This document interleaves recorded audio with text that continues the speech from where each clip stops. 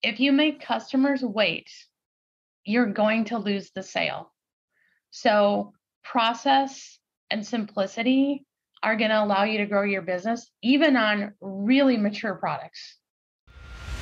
Coffee's for closers only. So we've established my proposal is sound in principle. Now we're just haggling over price. Let's see how much we're going for on eBay. Man, it's the same as Dunkin' Donuts. Costs 15 times the price.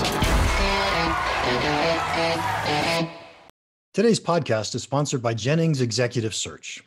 I had a great conversation with John Jennings about the skills needed in different pricing roles. He and I think a lot alike. If you're looking for a new pricing role, or if you're trying to hire just the right pricing person, I strongly suggest you reach out to Jennings Executive Search. They specialize in placing pricing people. Say that 3 times fast. Welcome to Impact Pricing, the podcast where we discuss pricing, value, and the simple relationship between them. I'm Mark Stiving, and our guest today is DeAnn Hammer. Here are 3 things you want to know about DeAnn before we start. She is the Global Pricing Operations Manager at 3M. She was originally a marketing manager and did a stint in market development, which I think of as long-term strategic sales. Oh, and the best thing about her is she was the valedictorian of her high school senior graduating class. She was number 1 out of 9 people. Welcome, DeAnn. Hey, Mark, how are you today? I'm doing fabulous. How are you? I'm great. I'm not sure 1 out of 9 is a great thing, but it's better than being 2 out of 9, right? Right. And you certainly don't want to be 9 out of 9. That's always a letdown, really. Exactly. So. Okay. How did you get into pricing? I'm one of those people, again, accidental pricer, where, you reach a certain point in your career and then your company is looking for somebody that has that maybe that journey as a portfolio marketer or market development manager. And they say, hey, we need a pricer. And that's how I landed up in this role. So. Okay. Well, first, I actually want to go through your career just a little bit. I did say I thought of market development as long-term strategic sales. Is that really what it was? Is that what you were thinking? It wasn't what I was thinking at the time, because when you're publicly traded, it's how are we going to end up for the quarter? But really also trying to build portfolio plans to take maybe mature market and extend it, or being handed a new product and trying to grow that into a viable portfolio for the company. Yeah. So you're taking whatever the situation is that you're given and trying to say, how do I find new opportunities around this? Something that other people haven't thought of yet. Correct. And so putting it in pricing terms, you're actually out looking for value. Who's going to get value from our products? Right. That is absolutely correct. Nice. And then you said you did a stint, or you've actually done a lot of work as marketing manager. And how much did pricing matter to you when you were a marketing manager? It mattered a lot, because I think you do a lot of insights work in marketing, and you're gathering that information about customers' willingness to pay. But there's also really bad questioning in marketing insights. And I always say it's like asking a mother if she wants to feed her child fruits and vegetables. She will always say yes, because if she says no, then she's a bad mother. When we do that marketing research with pricing, you get the same thing where they're like, oh, yes, I'm willing to pay $10. You launch the product and sales are sad. It's not going so well. So really what people tell you during insights isn't always what they mean. So you really need to pay attention to that willingness to pay and the value the product gives. If you don't have a wow factor, it's not changing their whole process or protocol, and you're bringing a tremendous amount of value. A lot of marketers overprice their product at go live or at product launch. So, that's what I learned is I know they said this, but I don't actually think they meant what they said. Yeah, it's actually funny, because I actually think a lot of marketers underprice their product at go launch, or a lot of companies do. And maybe the difference is when we first launch a product, we don't know how to communicate the value of the product yet. That can be true. And I think maybe in my experience, I've had a lot of what I'm going to call line extensions or bolt-ons. And there's always this understanding that if it's new and improved, there may be a higher value. But if I think about other companies like Microsoft, right, that do that self-replacement strategy, right? Like we're going to launch new software, we're going to make enhancements. Their pricing doesn't always mean, well, it's double because now it has these enhancements. It means I'm defending my market share and I need to keep my base and then expand it into new spaces. I think that's a really hard concept for marketers to follow. Yes. And as I think about it, I actually think it probably makes a huge difference on if you have a big brand name company like 3M, or if you're in a startup company. I think big brand companies have more confidence. And so they might be more willing to overprice just because they think their brand is, and I'm not saying it's not, but they think their brand is so valuable. Of course, we're going to get 3 times the market price or whatever it happens to be. Yeah, that can be true. There is that, that ego or that confidence around who you are and what you can, price products at. And it's also, when you do that analysis around gross margin, you've made a big investment in R&D perhaps. So you're trying to recap that and get that return on investment as fast as you can. So why not see what the market is willing to pay? Some marketers use it as a market test as well, right? Like, well, we could only penetrate 10% at this price, but we captured 10%. Now, how do I go get another 20, 30% of the market? Maybe I have to lower my price and go after a different segment. Yeah. Don't we call that a skimming strategy? Yes, we do. That is definitely skimming. Okay. So your title is a pricing operations manager. What is the difference between a pricing manager and a pricing operations manager? So I say there's strategy and then there's operations. So what we've been told, and what I actually hear from a lot of my friends in the pricing community is customers tell you it's hard to do business with you.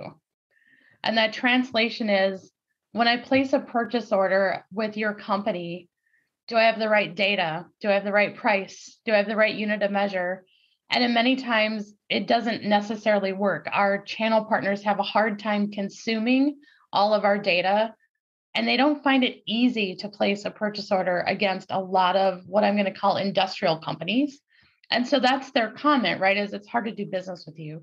So my job in operations is to change that message from our customers to say, oh my gosh, it's so easy to do business with you. And I understand exactly what the price is to submit on my purchase order. And it's so easy, I'm going to give you more business. So that's the operations side of what my current role is versus what I'm going to call pricing strategy, which is what is the value for the product? What are people willing to pay? What segments of the market are we going after? We have different people working in that type of area that work with our business teams. I'm trying to make business and transactional pricing better for my company. So can I say I absolutely love what you just said. I don't often think of that when I think of pricing. I often think of, when I think of operational, I think of, oh, I've got a deal desk and I've got to get the right price to the right customer at the right time. But this whole concept of how do we make the pricing, the quoting, the invoicing that comes after that really simple for our customers? Well, and I think what's happening now is that because of, the last 2 years of a lot of people at home, a lot of people ordering things online, they want a B2C experience, no matter where they're shopping, right? So I'm in a B2B world and we haven't caught up yet. So they want to be able to search for your product. They want to be able to put that product in the shopping cart. They want to clearly understand, what are my pricing options? If I buy a case, it's X. If I buy 10 cases, it's Y. I'm going to choose, I'm going to buy it, and it's easy. So they're looking for 24/7 pricing, and they're also looking for you to offer price points that make sense to them so they can make a margin. When they have to call someone, when they have to make an inquiry, it's no longer easy. So they're less likely to want to order more things from you because it's just so darn hard. So I'm calling it like activating pricing and making it a B2C experience in a B2B world. I actually think that's how we can grow. I think that's a pretty interesting concept too. So when you think about the way we buy anything, right? We go to Amazon, we say, hey, I want this, throw it in the shopping cart, or I'll go to Target or Walmart's website, doesn't matter, whoever's website. And they just ship it to me after I paid them with my credit card. Now, what I love about that from your perspective is if we do this in the B2B world, I don't have anybody negotiating with me. Correct. And that's what I think about, right? Is I'm like, when you go to Target and you grab a pack of gum at the checkout, are you negotiating with the cashier? No. And in many cases now at a lot of our retailers, you can do the self-checkout or you can drive in, they'll put it in your car. People want that. And in our market research, they've said, we love your standard pricing. And for me, standard pricing is it's published, it's in a price file. If you're an authorized channel partner, you can see pricing.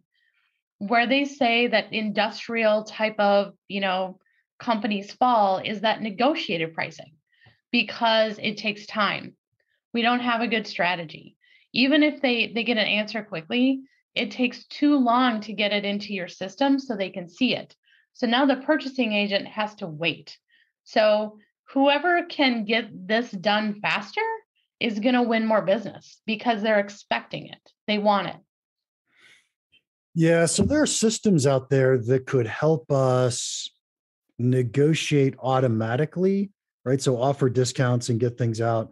But the thing I love about what you said about making the B2B a B2C experience is that I think if we did that well, we could set it up so that nobody ever asked to negotiate, because all of a sudden it becomes a hassle, right? It's so easy for me to not negotiate. I would much rather save the time and pay you the extra penny or whatever it is per unit. Right. And I think, and you have to evaluate as a company, right? Like what deserves negotiation? Certainly there are things that aren't simple, and maybe that takes a little bit more work. It's more complex. But for products that have been on the market, for products that people order every day, they know exactly what they want. They know exactly, how that's going to work with their application.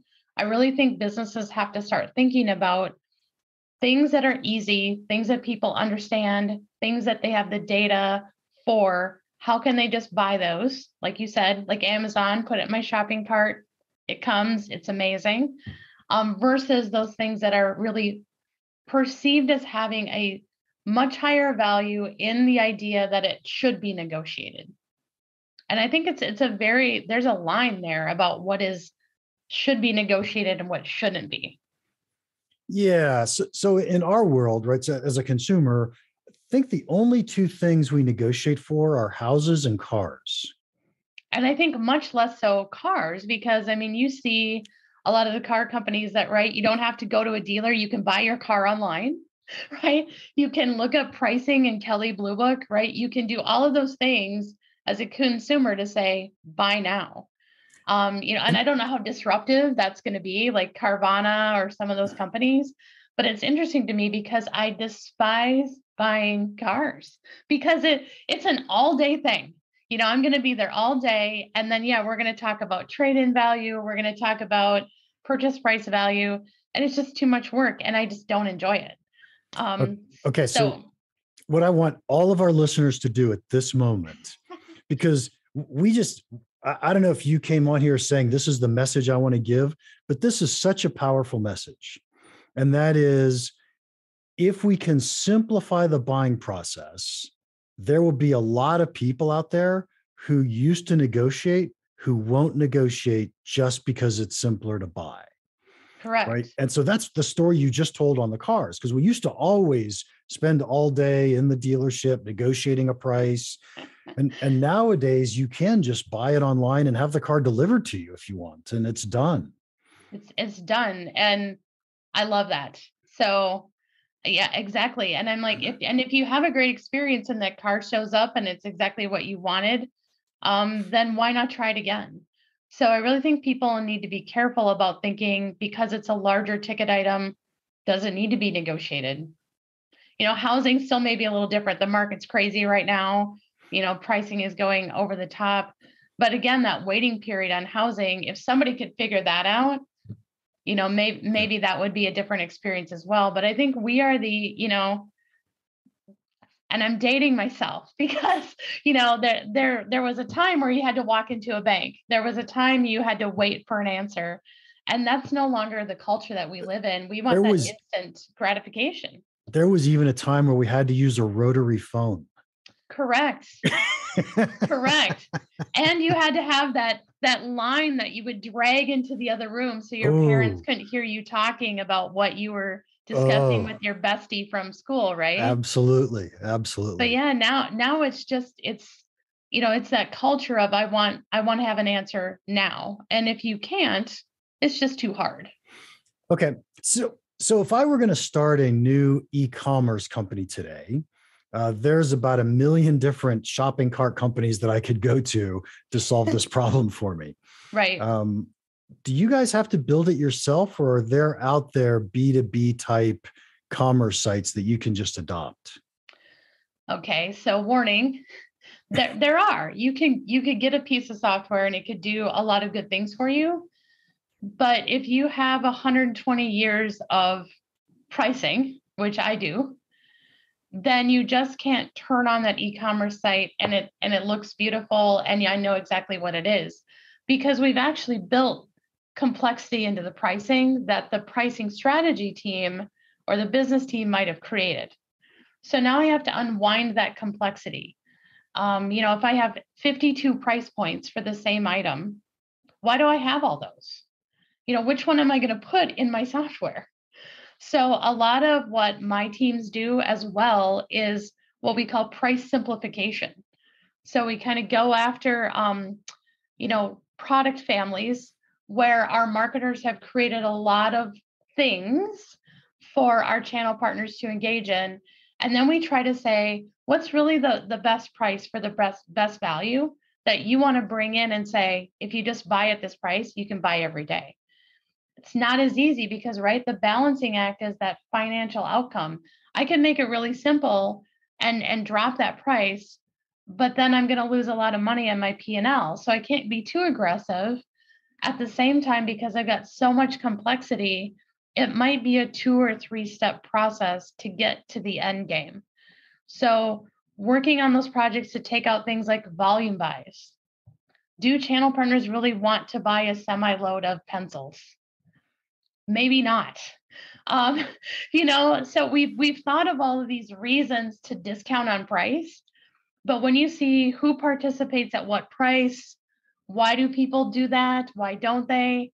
A lot of business teams don't have the time to really analyze how people are buying. They're always looking towards the growth opportunity, but they're never looking at what they've done. So I always say, I'm the closet cleaner.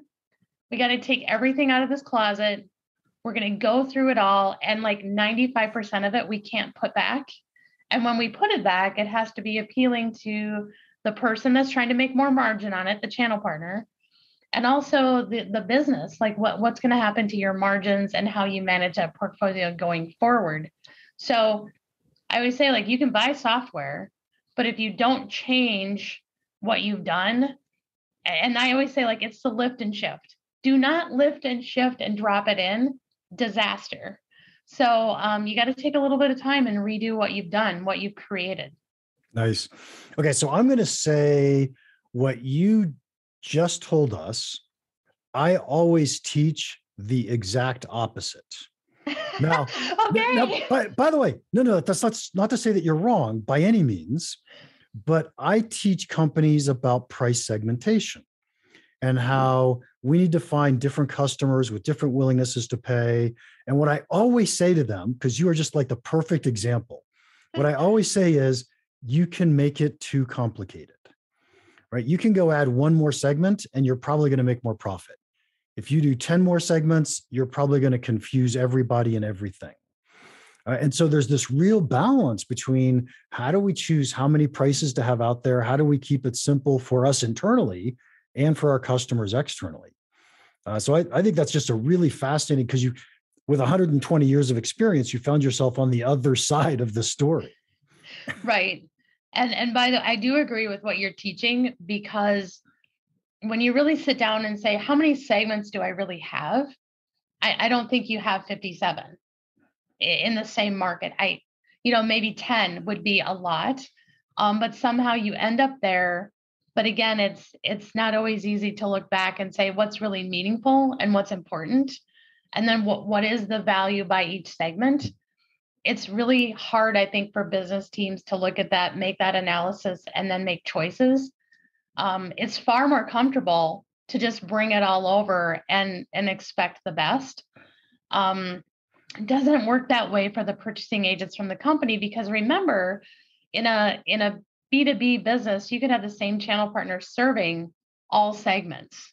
Yep. So that means for them, they have to figure out how to load their ERP system with all that data and remember when to use it.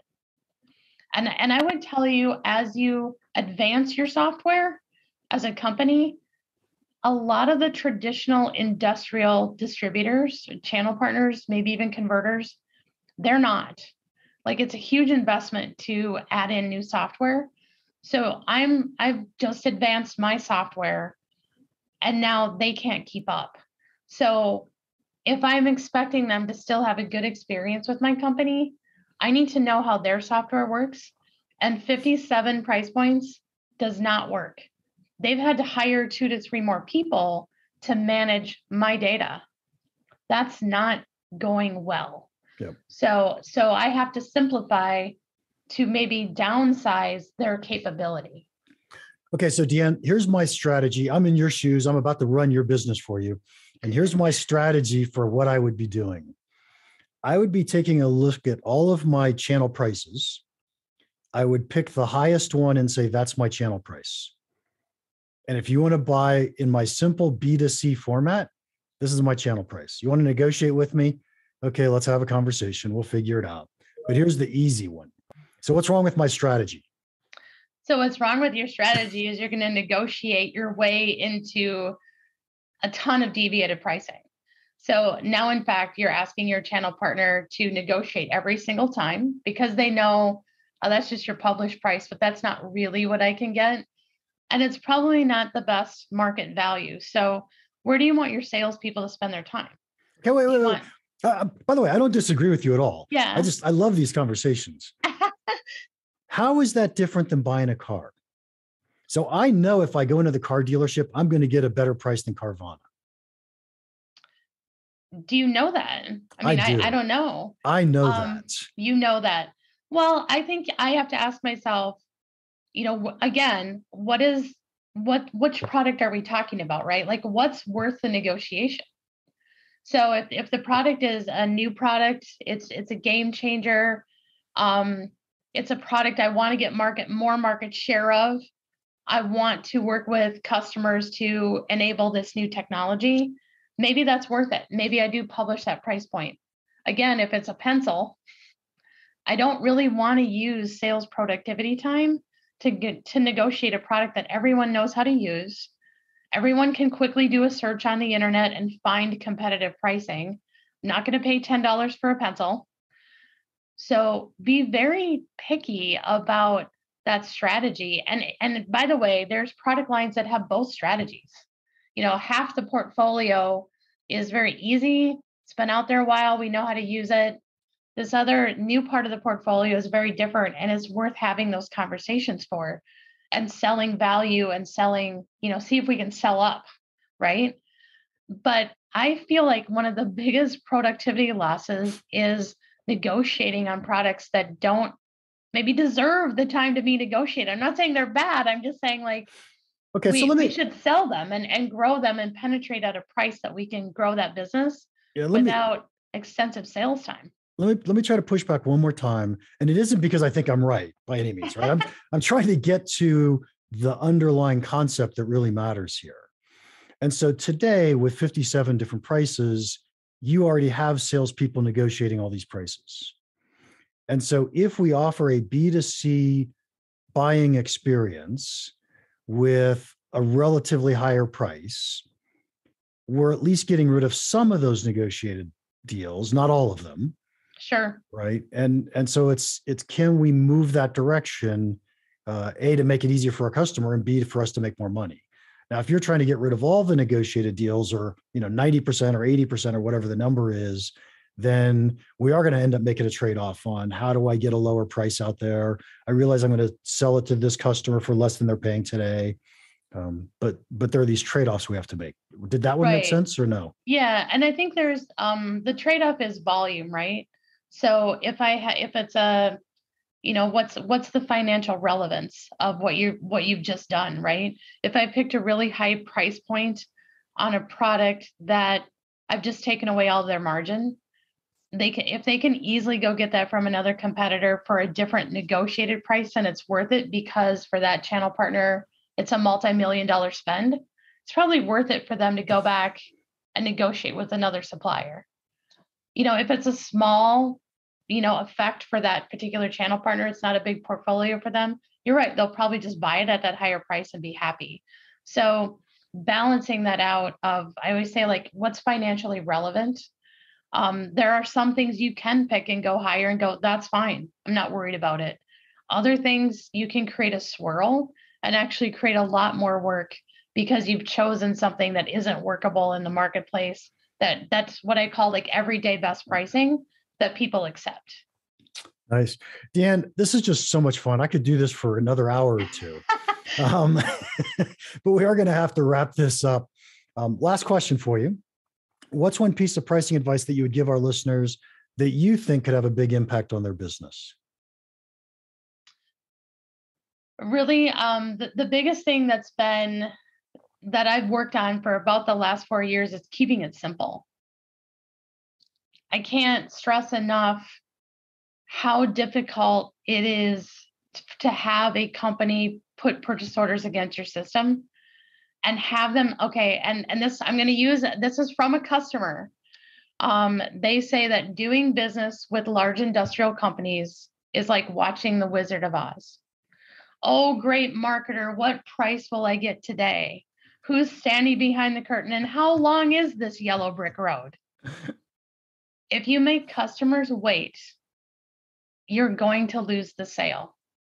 So process and simplicity are going to allow you to grow your business, even on really mature products.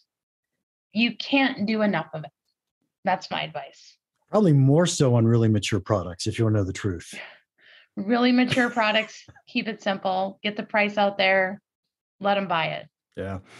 So my favorite thing about today's conversation that we had was I had never before thought about putting a B2C experience in a B2B sales situation.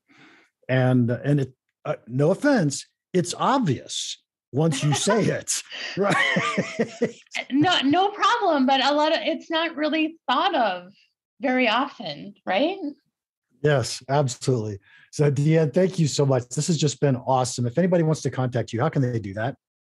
You can find me on LinkedIn, just DeAnn Hammer. I think I'm the only one out there. I'm not a DeAnn. I am a DeAnn. DeAnn Hammer on LinkedIn.